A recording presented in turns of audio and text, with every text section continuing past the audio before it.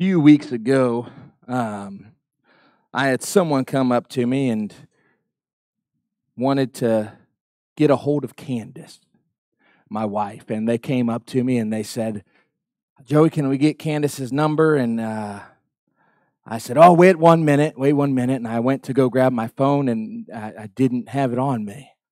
And they said, "Well, it's okay. Well, you know her number. What's her number?" Uh,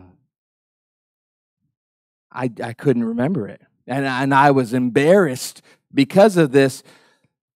But I'm guessing most of you in here have probably run into that same situation, haven't you?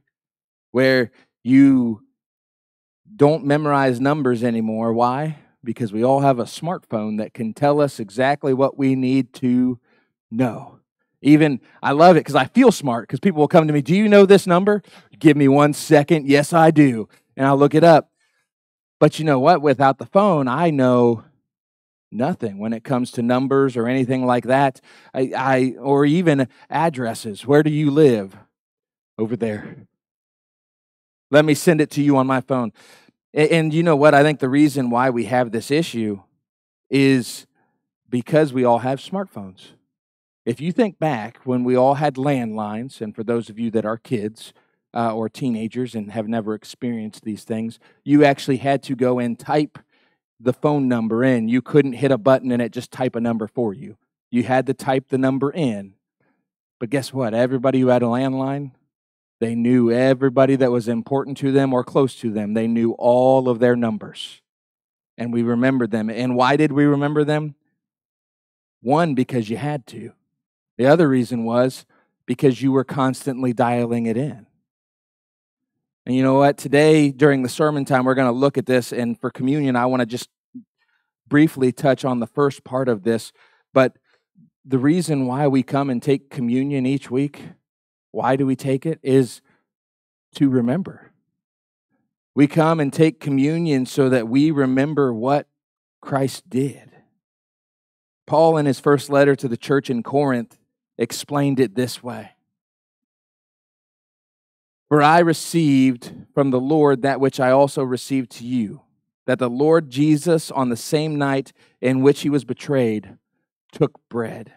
And when he had given thanks, he broke it and said, 'Take, eat this. It is my body which is broken for you. Do this in remembrance of me.' In the same manner, he took the cup after supper, saying, 'This cup is the new covenant in my blood. This do as often as you drink it in remembrance of me.'" Jesus told his followers in 1 Corinthians 11:23 through 25, it tells us what he told them. He said, "When you take this, you're remembering my body broken for you. You're remembering the sacrifice I did, but you're also remembering the new covenant that you have in my blood." And I think sometimes, if you've ever noticed, when you go too long without taking communion, all of a sudden you get to remember the importance of what Christ did. And when we come each week, that is one of the things we're doing, is we're remembering what he did on the cross for us. And I don't know about you, but there's not many other people who are willing to die and put their life on the line, and not just die for me, but die for a specific reason, to save me eternally, to save my life. No one else can do that, right? Only Christ can. We're going to remember that today, and I want you to think about that for a second, and then we will take communion together.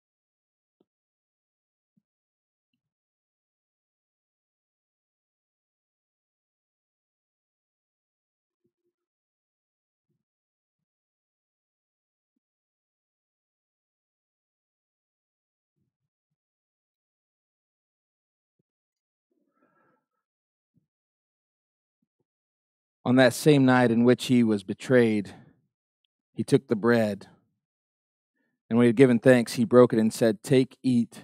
This is my body, broken for you. Do this in remembrance of me."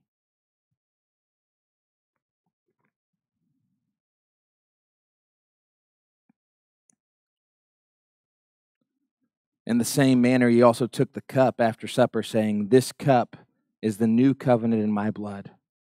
Do this as often as you drink it in remembrance of me."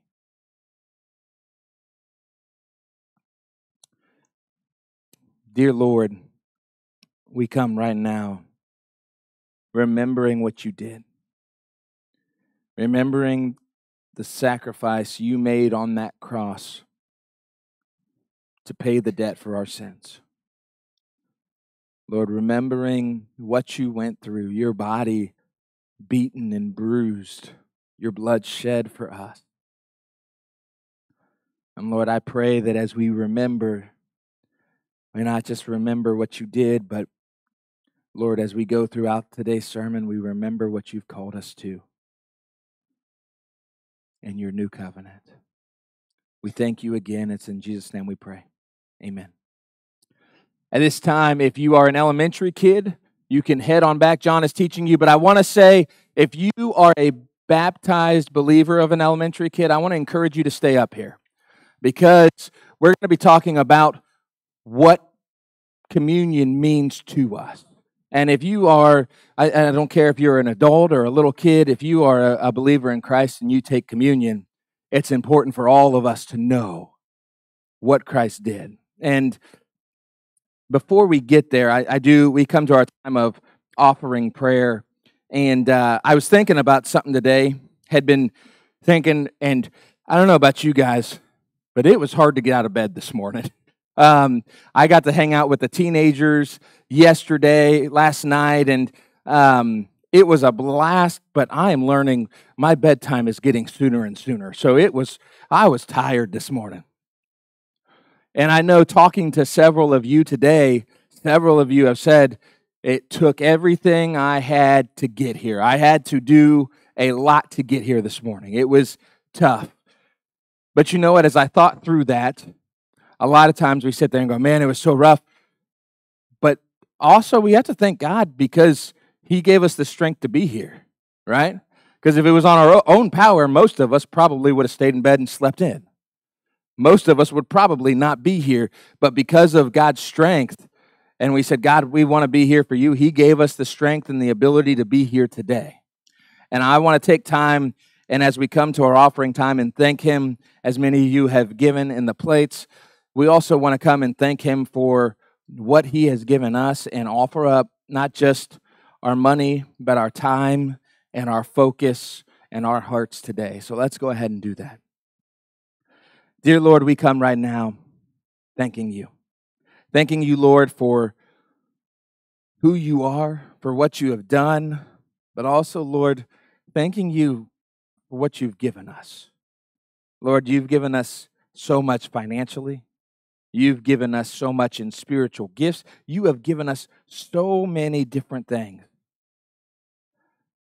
And Lord, as you've given us all this, we also know you give it to us to use for your glory. And Lord, one of those things you give us is sometimes just the strength to get up and go. And Lord, as I know for some of us today, that was the case this morning. But Lord, I want to thank you for every person that is here. That even though they may not have wanted to get out of bed, they still pushed and they still got here. We thank you for that.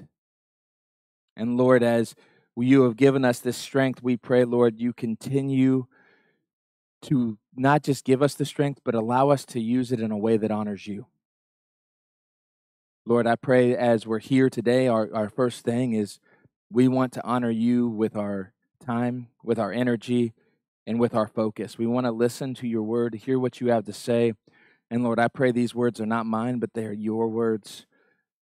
And that as we listen to your words, Lord, that we not only hear, but we take them, apply them, and obey them, so that we can live in a way that honors you and give back to you in what you've given us. Lord, also use the money that we give to glorify you and to bring others to know your name so they may not just know who you are, but come and be a part of you and know you personally. We pray all of this in Jesus' name. Amen.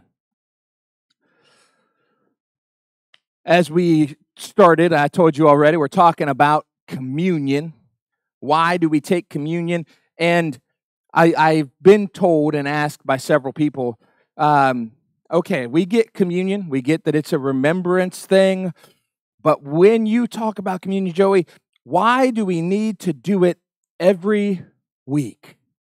Right? If you talk to them, this church doesn't do it every week. They do it every quarter. This church does it every other month. This one does it once a month.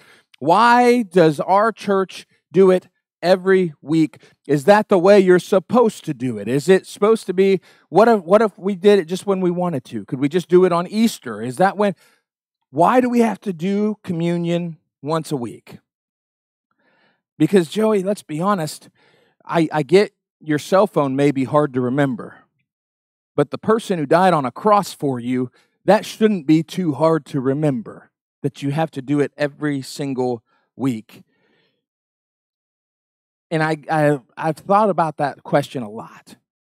And one of the things my mind goes to is, we looked at 1 Corinthians 11, 23 through 25, but if you continue on to 26, it says this: "For as often as you eat this bread and drink this cup, you proclaim the Lord's death till he comes." Notice what it says, as often as. This is something that's supposed to be done on a regular basis, not sparingly, but as often. And the other part of it is, it's not just a remembrance, it's a proclamation of what Jesus did. When we take communion, we're saying, we don't just know that he did it, we believe it. And we believe it with everything. And you go, okay, but why weekly? We could still do it every other week. We could do, it gets monotonous, doesn't it, if you do it every week? Well, one of the first reasons why we do it every week is because we follow the example of the early church. And we see this in Acts 20, verse 7. "On the first day of the week, when we gathered together to break bread." I will tell you, I love that verse because of the story that follows it. Paul went on to preach all the way till midnight in that sermon, and someone fell out of the window falling asleep. So, those of you that fall asleep during my sermons, I only go half hour to 45 minutes. Paul went till midnight. Don't get mad at me, okay? Paul went till midnight. But do you notice that on the first day of the week when we gathered together to break bread, this was a regular occurrence, that was when they did this, the first day of the week. The other reason we do this is because if you look back in verse 23 and 23 through 25 of 1 Corinthians, what Christ says, he doesn't just say to do this and remember me. What Christ says is, do this in remembrance of. All right? Now, you sit there and go, okay, potato, what's the difference? Well, to remember just means to think about. Remembrance means doing something in honor of. That some of you may have a dinner that you do every year that's in remembrance of a certain person. All right, we've got different holidays that are in remembrance. We've got Veterans Day coming up. You've got Memorial Day. You've got President's Day. These are all in remembrance of. But it's not just supposed to be days that you stop and just say, oh, I remember them. Good. It's to cause you to think about what they did and put you into action. Each time we remember who Christ is and what he did, it should remind us to honor Christ with our actions, to put it into practice. And that is why we do it every week, is because we need reminded weekly to put into practice what Christ has taught us. And when we do this, what we're going to look at today in Hebrews 10, 19 through 22, we're going to see how when we take communion weekly, what it reminds us not only of what Christ's death means, what his resurrection means, but it's also going to see what we are to do with it. You see, communion isn't just a remember this, it's remember to do this. Remember to follow these things. And what we're going to see in Hebrews 10:19 through 22 is we're going to see 3 things that we need to do and how to do them in remembrance and honor of Christ. We're going to start in Hebrews 10:19 through 20. And it says this: Therefore, brothers, since we have confidence to enter the most holy place by the blood of Jesus, by a new and living way open for us through the curtain that is his body. First thing we have to do is we have to approach God with confidence through a new and living way. You notice the beginning of Hebrews chapter 10 teaches Jewish Christians how Jesus' sacrifice was greater than any animal sacrifice. Verses 1 through 18, that is everything he gets into, is how great this sacrifice and the blood of Christ is. Not just how great, it's greater than anything else. So because of this, we confidently can be in God's presence. That therefore, you got to remember, what's the therefore? Therefore, we can do this because of Christ's sacrifice. But what are we doing? What does this mean to come in God's presence? Or actually it says to enter the most holy place by the blood of Jesus. If you don't know context, if you don't know what this all means, it can be very hard to understand, right? Again, this is written to a Jewish Christian audience. So the way he writes it goes back to a lot of the Old Testament stuff. Before Jesus, the Holy of Holies was a symbolic room in the temple that represented the place where God dwelled. That was the presence of God. And you see, in order to go there, there was a curtain that hung there. Now, this was not a shower curtain. This was not even just a dark out room curtain, as I wish they made these curtains, these dark out room curtains this way. This was a 4-inch thick curtain. All right? That is a thick curtain. And actually, this is such a strong, thick curtain that they would attach horses to either side of it and have the horses pull, and the curtain would not break. It would not rip. So this is a super strong curtain that nothing can break or get through unless you walk around it, right? This is supposed to represent the separation of God and man because of man's sins. That man cannot approach God because of the sins they have. Now, the catch is, one day a year, called the Day of Atonement, the high priest could enter in. But he had to go through and he had to be ceremonially cleaned and he had to walk in and he could go into the presence of God. He didn't get to see God, but he got to just be in the room of God's presence. And then he would do sacrifices of atonement for all of Israel. And then he would leave. But here's the catch of that. Back in Leviticus chapter 10, when they first brought in priests and high priests, Aaron was the first high priest and his sons, they decided in Leviticus chapter 10 that they were going to play with the holy fire. And they took the fire and they offered up fire that was not acceptable or not asked of by God. And when they did this, God's fire came down and consumed them and lit them up, and they were gone. After that point, any priest that went into the presence of God was terrified, because what they learned in that was if you didn't approach God in a holy way, if your mind wasn't right, if you went in there, then all of a sudden you could be gone. He could take you out like that, and he will. If you're in God's presence, you have to be holy and clean. And so what this would mean is a lot of them walk in with timidness and fear and would actually go through and do it as quick as possible because they wanted to get out of there. I don't know if any of you ever remember if mom was mad, but you had to go into the room mom was in to do your chores. Maybe it was dad, but your parent was mad. You had to go into that room. What did you do? You ran in and you did the chore as quick as possible, and you got out. You kept your head down. You didn't look up, because 9 times out of 10, the reason they were mad was because of something you had already done. Probably because you hadn't cleaned that room yet. So you would do it quickly. It's the same thing here. They would rush in quickly.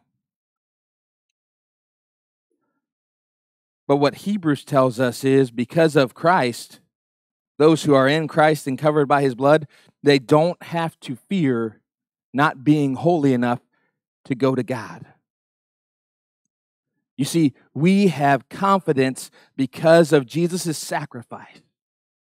We have the confidence to be able to go before God and be in the presence of God. Hebrews 10:14 tells us this: "For by the one sacrifice he has made perfect forever those who are being made holy." I love what he says there. He has made perfect. I think this is important for us all to know. It's when we come to Christ, it's not us who have made us perfect. It is Christ. But he has made us perfect, and we are being made holy. So we can go before God in confidence.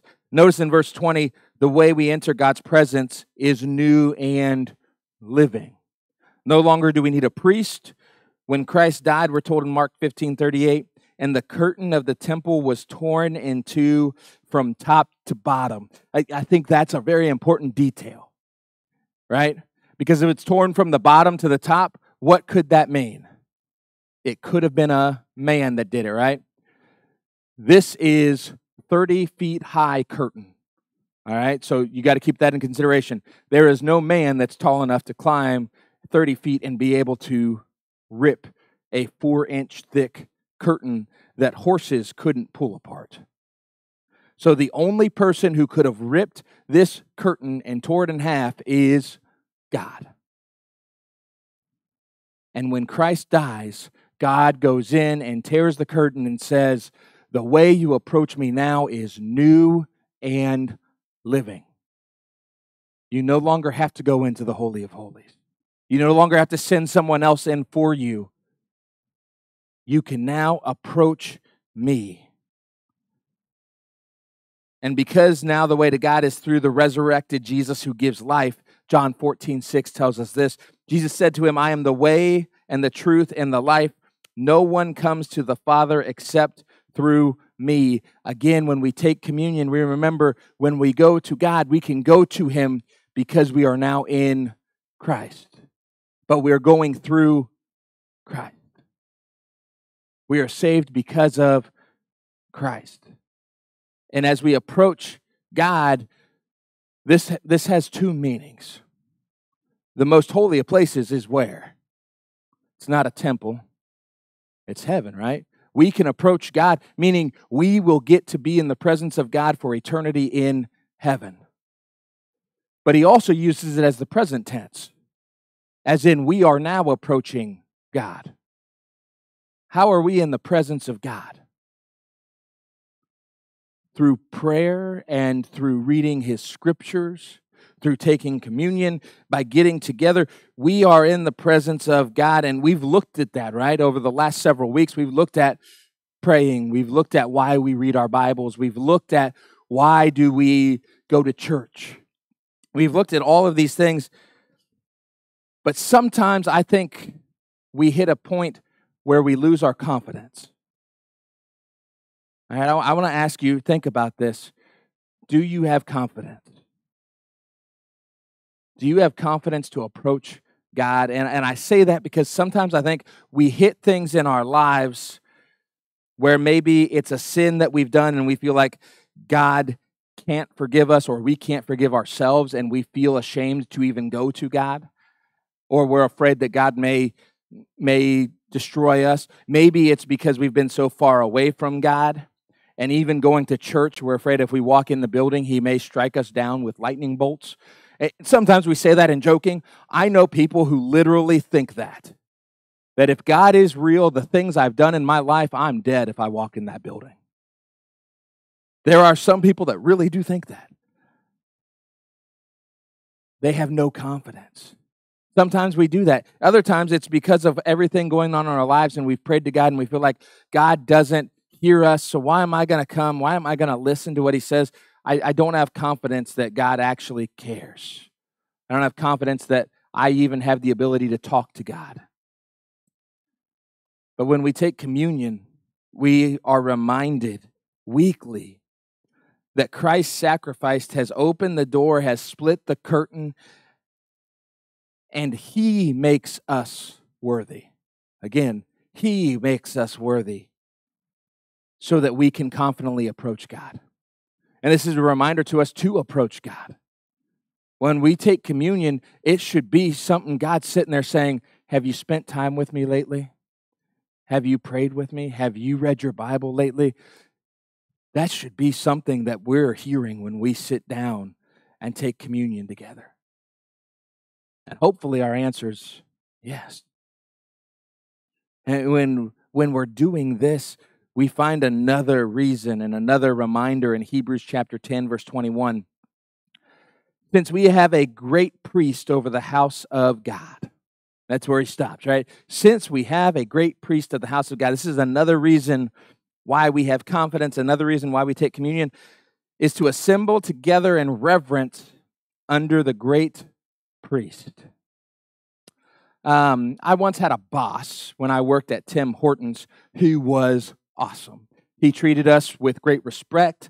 He was very nice. Me and him had a lot of the same interests, so we actually started hanging out after work. I got very comfortable. I viewed him more as a friend than I did a boss, and it was great. But here was the problem. He walked in one day, and he had told me up before to clean the fryers, and I didn't do it. And he said, Emric, are you going to clean those fryers? And I said, yeah, right. You're kidding. Oh, I got yelled at. I got scolded. I got punished. I was on fryer duty cleaning that for the next month because I had forgotten he was also my boss. He wasn't just my friend. He was also my boss. And you know what? I wasn't giving him the respect or the reverence or anything that was due him because I had forgotten who he was. The author of Hebrews gives us a similar reminder here. He says, Jesus is our great priest. And for us, that should be encouraging because in Hebrews 4:14 through 15, this is what we're told about this priest that we have. He says, since then we have a great high priest who has passed through heavens, Jesus, the Son of God. Let us hold fast our confession. For we do not have a high priest who is unable to sympathize with our weaknesses, but one who in every respect has been tempted as we are, yet without sin. We have a high priest, someone we can go to, Jesus, who has been where we have been. He has been tempted like we have been tempted. He has felt heartbreak. He has suffered loss of friends, loss to death of close ones. He has been through everything we have been through. We can relate to him, and he talks to God for us, and he is, this is perfect, right? Everything matches up. This is a great person to have in your corner, someone who you are following. What a great friend we have in Jesus, right? And it is so true. But notice the last part of verse 21.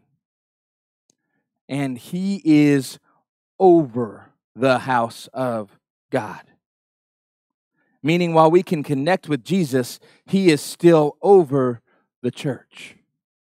1 Timothy 3:15, Paul is talking to Timothy, And as he's talking to Timothy, he has been sharing with Timothy what the different leaders and different people and their wives and their children, what everyone in the church is supposed to look like and behave, how they're supposed to behave. And he tells Timothy this: if I'm delayed, you will still know how people ought to conduct themselves in God's household, which is the church of the living God, the pillar and the foundation of the truth.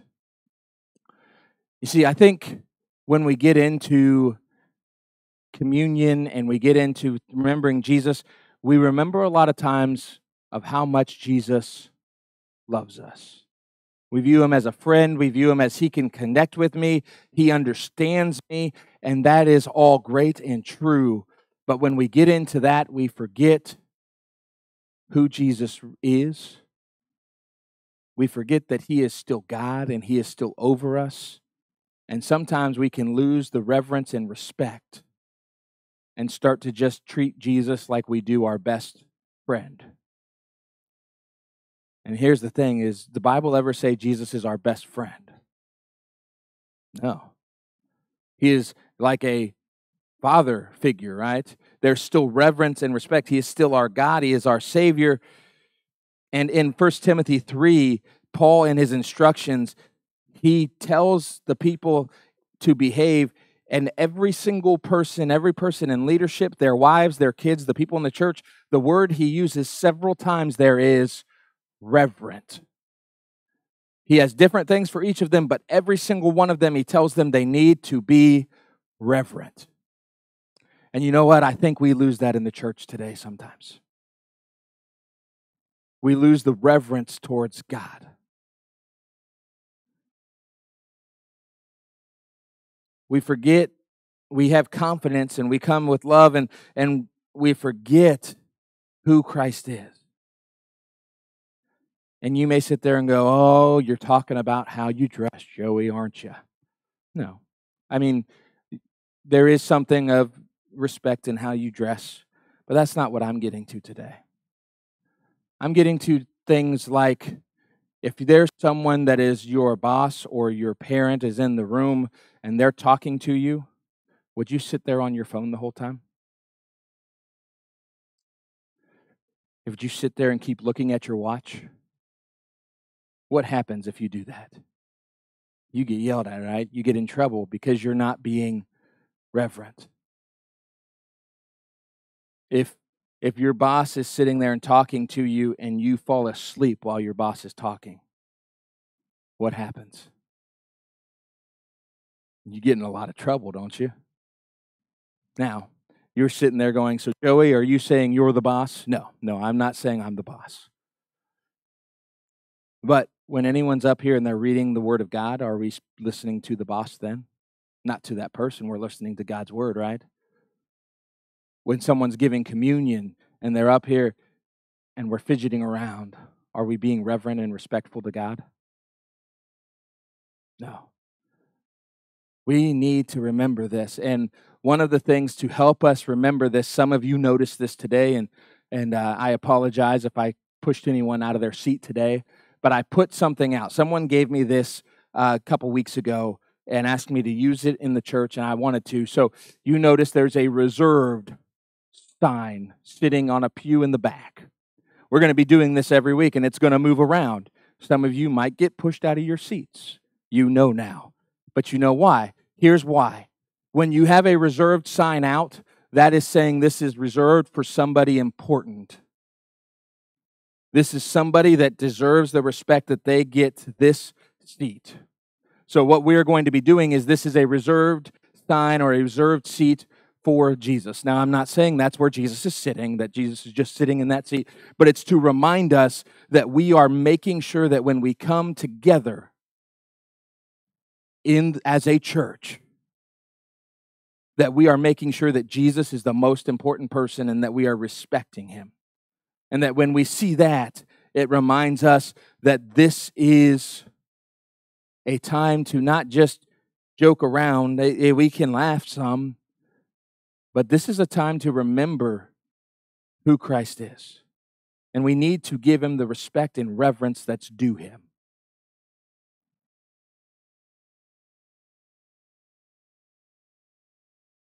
And you know what? It's not just in the building. And this is why we take communion. This will remind us in the building. When we take communion, it reminds us to have that reverence all week long. To reverently live for Christ. And the other part of that is reverence means not just not looking at your watch or not falling asleep or not doing this or that. Reverence also means that you listen and obey when they tell you to do something. That you're willing to follow, and that's what leads us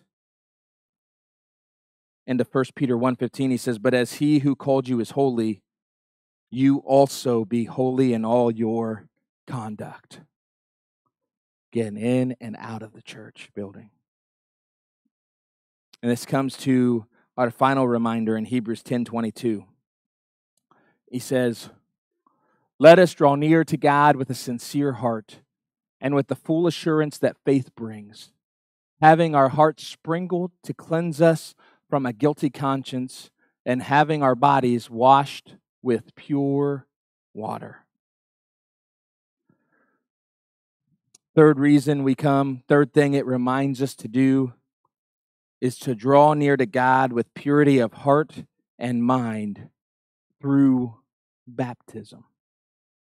The author says, because of what Christ has done for us and because we can approach him and be in his presence, we need to continually draw near to him. And again, do you notice the word there? Let us. So this drawing near to God isn't just an individual thing, it's everybody together.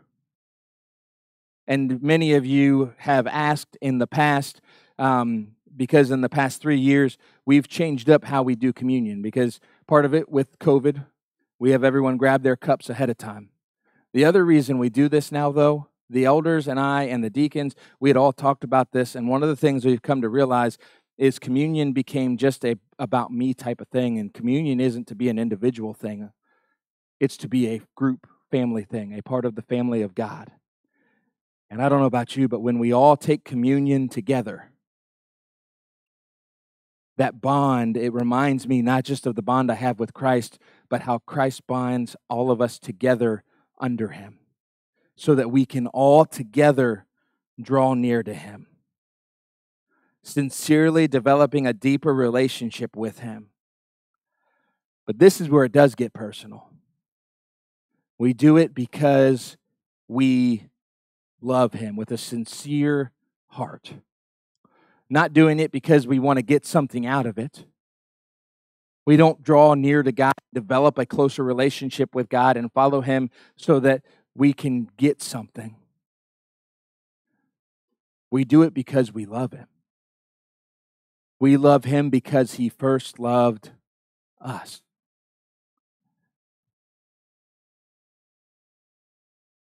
And when we do this, we take out the hypocrisy, because that's one of the biggest struggles people have with Christians, isn't it? People who say, I'm a Christian, I follow and love God, and you ask them, well, why do you follow and love God? Well, because I get this and this, because of this and this. It's never because of what Christ did for me. Now, I'm not saying all Christians are like that, but when Christians say that, it's not a sincere heart. Why are you a follower of Christ? Is it because you love him? And if you do, this drawing near isn't just to dive deeper because you love God. It also means we fully trust God. If you notice there, it said, with a sincere heart and with the full assurance that faith brings. Assurance being we can trust him completely because of the faith we have. We trust God so much to keep his promises, to be there with us, that we are willing to leave our life of sin. We trust so much. And I will say, I love right now with my kids, we're in a moment where they've learned about trust falls. And so we keep going through and they keep asking me, Daddy, do a trust fall. Let me fall back into you. I only have one kid who really, truly trusts me, I've learned.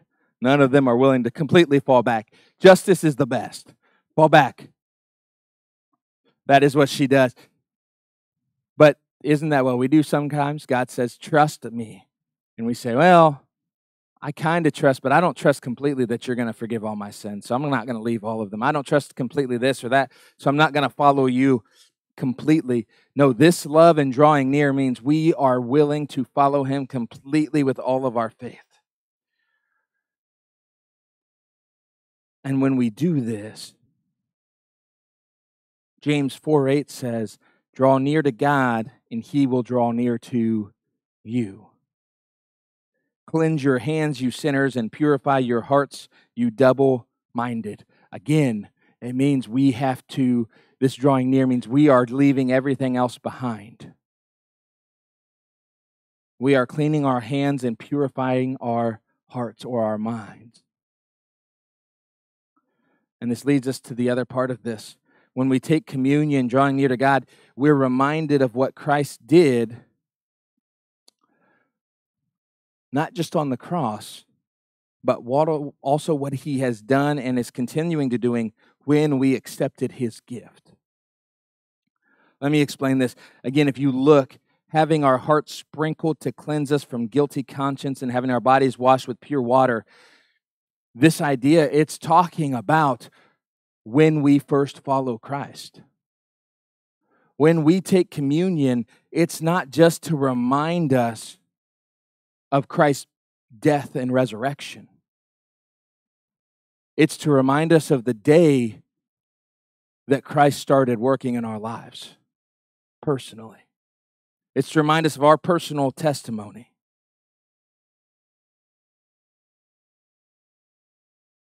It starts, he goes in and describes what all goes with it. It starts with needing to have a pure conscience. This pure conscience comes from our mind being set free from worrying about the punishment of sins because we believe and accept that Christ died for the forgiveness of our sins.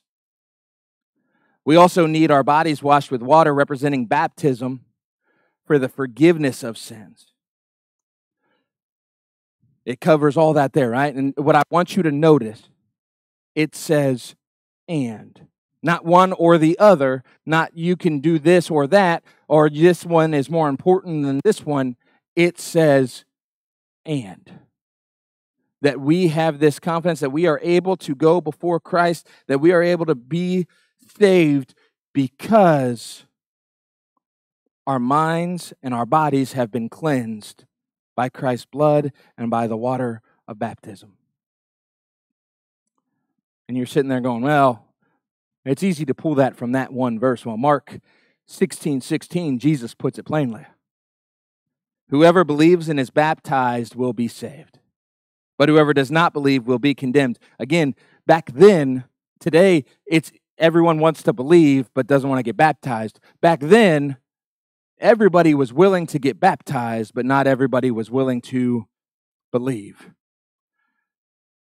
The reason why this is so important, what Jesus is saying is you can't have one without the other. You can't do one or the other. You have to do both. And what communion reminds us of is the day we believed and were baptized.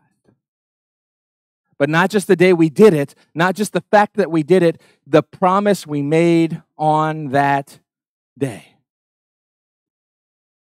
When your anniversary comes up, you're not just reminded that you've been married for so many years. You're not just reminded how old both of you are getting. What you're reminded is, a lot of times we sit back and remember the promise we made to each other, right? We think about what promise we made at that time when we stood there face to face and said, till death do us part. I will love you. I will take care of you through sickness and through health, through all of it. I will be there by your side.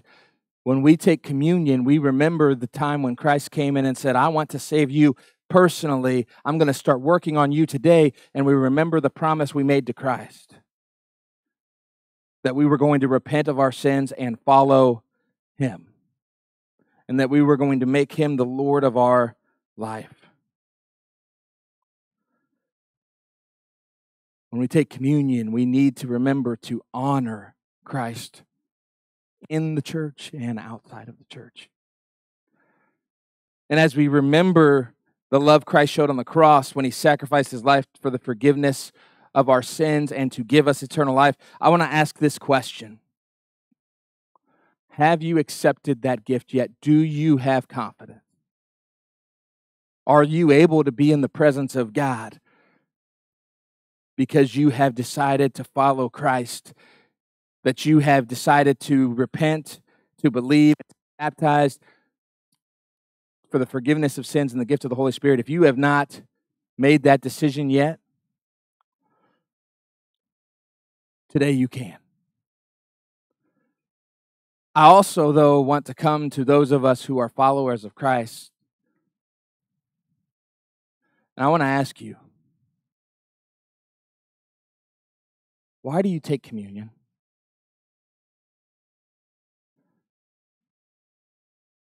Are you just remembering? Or are you doing it in remembrance of Him, remembering to do everything you do in a way that honors Him? Remembering the promises you made to Him, remembering who He is and the promise He's made to you. To close, I want to close with Hebrews 4:16. And I think this should be, if we are all followers of Christ and we are in Christ, this should be a verse that we take to heart together. Let us then approach God's throne of grace with confidence, so that we may receive mercy and find grace to help us in our time of need, so that we can continue to live for Christ, pushing on in perseverance. Let us pray. Dear God, we come right now thanking you, Lord. Thanking you for your love. Thanking you for what Christ did on the cross for us, Lord. And as we come each week to take communion and remember what Christ did, we also remember, Lord, who you are. Remember what that death means for us, that you have opened up the Holy of Holies for us to be able to talk to you, to spend time with you, to be in your presence, and eventually, Lord, eternally to see you face to face and be with you for eternity. Lord, we look forward to that day, but until, please keep reminding us of the promise you have given us. And Lord, keep reminding us of the promise we have made to you in our baptism when we said we believe and we are ready to follow and repent and to live a life of faith to you, Lord. This new covenant we have in your blood. God, please remind us of that and help us as a church to continue to draw near to you. We pray this in Jesus' name. Amen.